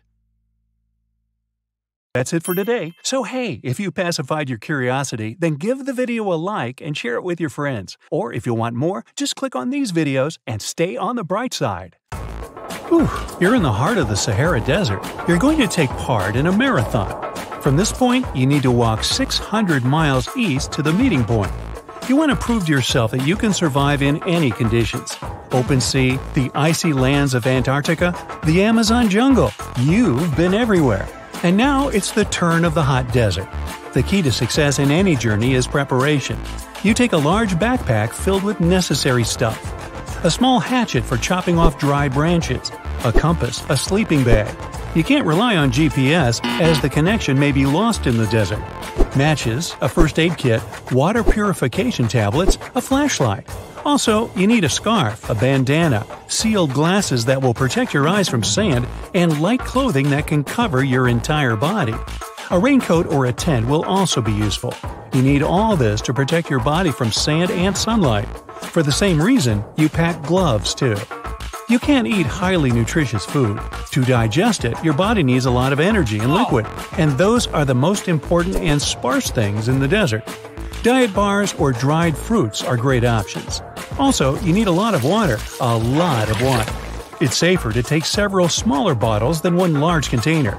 If this container gets damaged, you'll be left without water.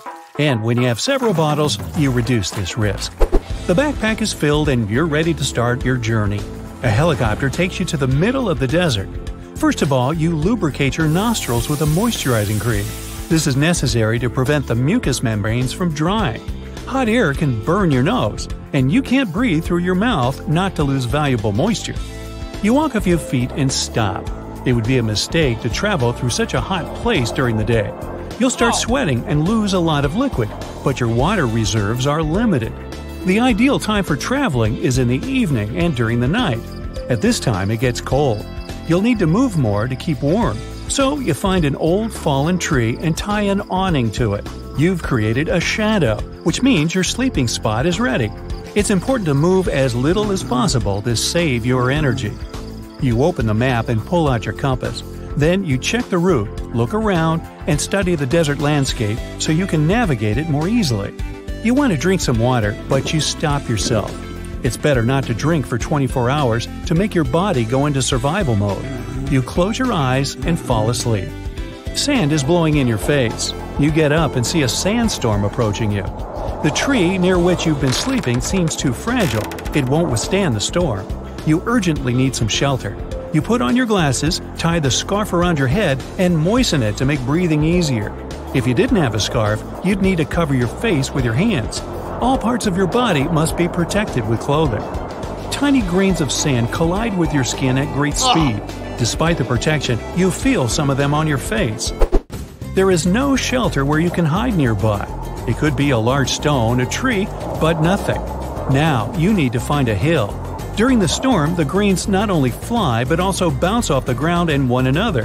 When you're on a hill, most sand grains fall down its slopes, and you remain more or less unscathed. You need to get to high ground as soon as possible, since it's hard to move in such conditions. You're losing too much energy. You even have to walk backward with your back turned to the wind to protect your face. The storm is getting stronger, but fortunately, you're already rising. You find yourself on a small sandy hill. You wrap your tent around your body and wait. Tired, you fall asleep again. A couple of hours pass. You open your eyes and hear silence. The storm is over. You remove the tent, shake off the sand, and inspect the territory. The evening is getting closer. The sun is no longer warm. You take out the compass with a map to check the route. But in the next moment, you find out the sandstorm has completely changed the surrounding landscape. It's difficult to navigate using the map when there are no familiar landmarks. You can easily stray off course and get lost. So you're not sure where to go. But you have water and food, and other people know approximately your location. In this case, it's better for you to stay where you are. They will start looking for you and eventually find you. You won't waste your energy and reserves, but you look at the compass, at the map, and decide to go east. You're here to complete the marathon, whatever it takes.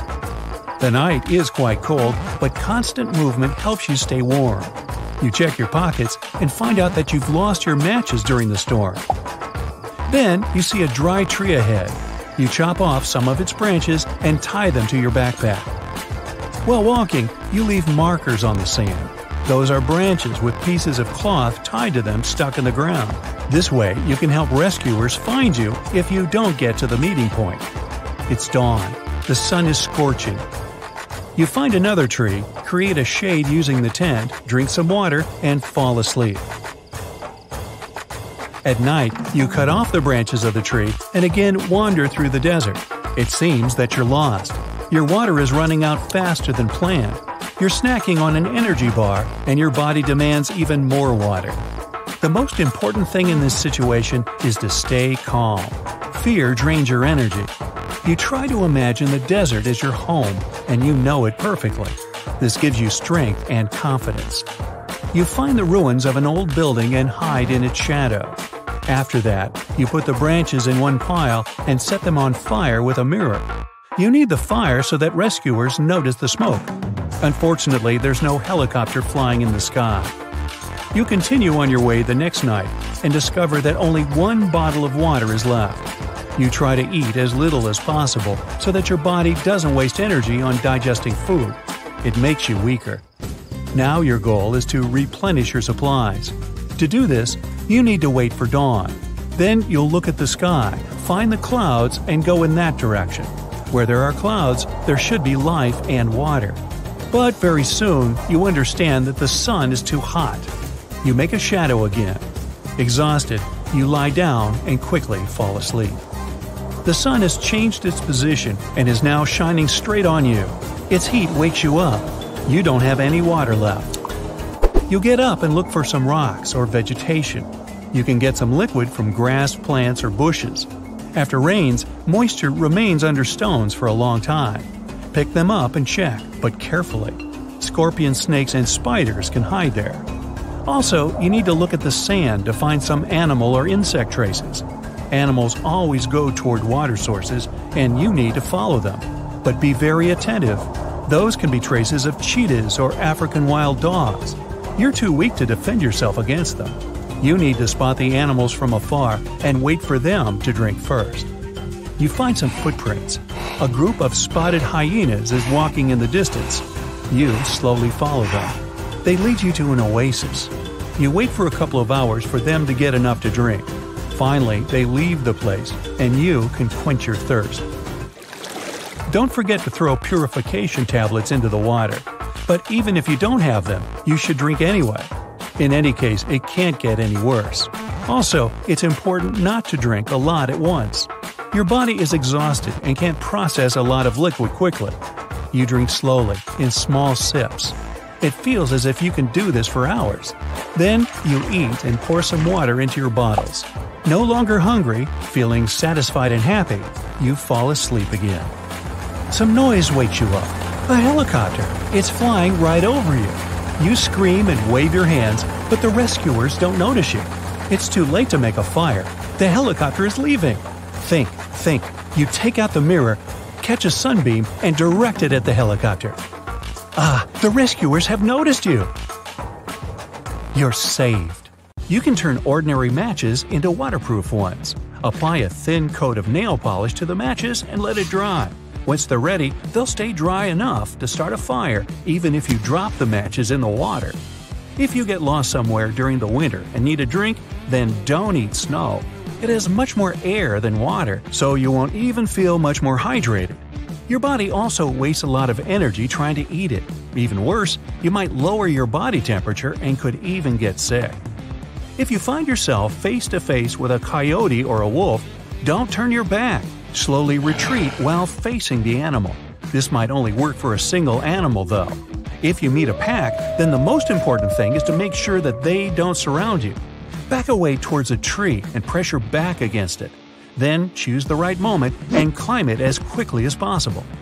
Several layers of clothing will warm you better than one warm fur coat or down jacket. Air will be trapped between the clothing layers, insulating you and keeping your body warm. If you get lost in the woods, always try to sleep a little above the ground. You can lay on a layer of branches and leaves as a makeshift bed, or stretch a hammock out between some trees. At night, the temperature drops and the ground becomes cold. Even if you build a fire, it could go out while you sleep, and the ground will be sapping your body heat. You're in a boat in the middle of the sea, no food, no fishing net, and you're hungry. It was supposed to be only a 3-hour tour. Well, guess what? You can catch fish with the help of shoelaces and any object – phone, watch, or keys. The shadow cast by the boat in the sea can attract fish, and a reflective object can work as bait. Tie your keys to your shoelaces and use them as a fishing rod. Even if a fish doesn't bite, activities like this are a good way to maintain a healthy mind on the open sea. A short meditation can save you from a panic attack. You need to focus on your breathing and try to slow it down. Your brain will quickly calm down and turn its focus away from the panic. Oxygen masks in airplanes work on the same principle. When you control your breathing, your attention is redirected away from whatever bad thing is happening. You can make a torch out of a log. Put a small log vertically, make a deep star-shaped cut on the top. Put dry grass, leaves, and sticks inside. Once you're done, set fire to the log and watch it burn for up to 3 hours. This should work the same regardless of the size and type of wood. Now, if you meet an angry grizzly bear, never try to run away because the bear can easily outrun you. Instead, lie down and don't move. Grizzlies only usually attack when they see a threat, so they'll often leave you alone if you show them that you won't cause them any problems. This only works with grizzly bears though. If a confrontation is unavoidable, back away slowly and use bear spray. If you don't have any, pepper spray will work similarly and should disorient the bear and scare it away. Or not. Don't eat berries or mushrooms in the forest if you don't know exactly what they are. They could be poisonous. If you have no other option, eat the inner bark of maples, birches, and pines to fill your stomach. Use a knife to cut away the rough outer bark and get to the softer white stuff. You can boil it to make it even softer, or cook it over an open fire to make a crunchy snack. And if you're really starving, you can look for ants. They might not be the most appetizing, but they're pretty nutritious. If you don't have a watch, you can use your fingers to find out how much time is left until sunset. Raise your hand so the inside of your palm is facing you. Your fingers should be between the sun and the horizon line. See how many fingers can fit in this space. The thickness of one finger equals about 15 minutes, so you can calculate the time left before sunset.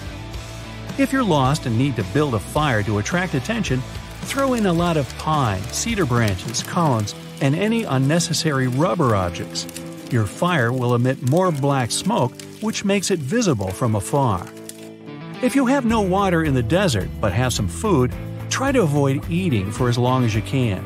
The more you eat, the more thirsty you'll get. The body needs liquid to digest food, so it'll use up what little you have. A person can live much longer without food than without water, so don't be afraid to stay hungry. Hey, you found a huge puddle of dirty water in the forest. If you're desperate for a drink, you can fill your bottle and filter it into drinking water. To clean it, make a rope of gauze or clothing. Put one end into the dirty bottle and the other one into the empty one. Before long, the clean water will flow into the empty bottle through the rope, while the impurities are left behind. Before hiking, replace your regular shoelaces with paracord shoelaces. If you don't have enough rope, these laces can give you a few extra feet in a pinch. If you're lost in the forest and have nothing to warm you, then take dry leaves and grass from the ground and put it between 2 layers of clothing. This will help you stay warm for a long time. When you're lost in the desert, try to move as little as possible during the day. Find a shadow or create it from improvised materials and sit in the shade until dark. At night, you'll spend much less energy and use up less fluid while you walk. This will help you to avoid the risk of a heat stroke. If you fall through some ice, don't try to get out like you would in a pool. If you put your hands on the ice and try to push yourself out with your arms, it could crack and make you fall back into the water. You need to stretch your arms parallel to the ice surface and stretch your legs way back so they float in the water. In this horizontal position, start waving your legs as if you're swimming. Move your arms carefully without putting too much weight on the ice, and you should be able to escape. If you need to build a fire while it's too windy, here's what to do. Dig 2 holes next to each other and create a small underground tunnel between them. Make a fire in one of the pits. The wind can't extinguish it, and the fire gets its air through the second pit. This method is also useful if you need to build a fire without drawing attention. In the dark, this kind of fire won't be visible. Don't throw away or pop bubble wrap. Take it on a hike with you. It will protect you from the cold better than even a thick blanket would. Those tiny air bubbles are perfect insulation. Just put it in between layers of clothing and it'll stop any warmth from escaping. The plastic it's made of is also waterproof, so it can stop you from getting wet too. Swimming in the sea not far from the shore, you can easily get swept up in rip currents. If this happens, the most important thing to remember is not to swim against the current. This will only waste your strength and sap your energy, and you're unlikely to ever overpower an ocean current. Instead, try to swim sideways along the shore. Sooner or later, you should get out of the current, and then you can safely swim to the beach. If you're stuck in a falling elevator, don't try to jump at the moment of collision. Don't take a sitting position or stand either. You need to lie on the floor, facing the ceiling. Spread your legs as wide as possible, cover your face with one hand, and put the other hand behind your head for protection. You reduce the pressure on your body in this position when you fall. Ooh, you're lost. A rescue helicopter flies over the forest, but you don't have a flare and don't have time to build a fire. Use a small mirror or phone screen to reflect the sunlight. Aim the light beam towards the helicopter. Rescuers should notice the glare and fly over to save you. That's it for today. So hey, if you pacified your curiosity, then give the video a like and share it with your friends. Or if you want more, just click on these videos and stay on the bright side. Yep, I think it's safe to say that falling from any height can be really dangerous, but especially when you've tumbled out of an airplane, and worse, without a parachute. Now, the trick here is to create drag to slow your descent. Use your shirt, pants, or do an air snow angel. Anything to slow you down a little bit. But hey, you've always wanted to make an impact, right? Well, check this out. A Yugoslavian woman was working as a flight attendant. She survived an incredible fall on January 26, 1972, after the plane she was working on exploded. Falling from a height of 33,000 feet, she managed to survive but spent the next year and a half recovering after waking up from her coma. Experts disagree on the right way to land, but there's definitely a wrong way, landing on your head.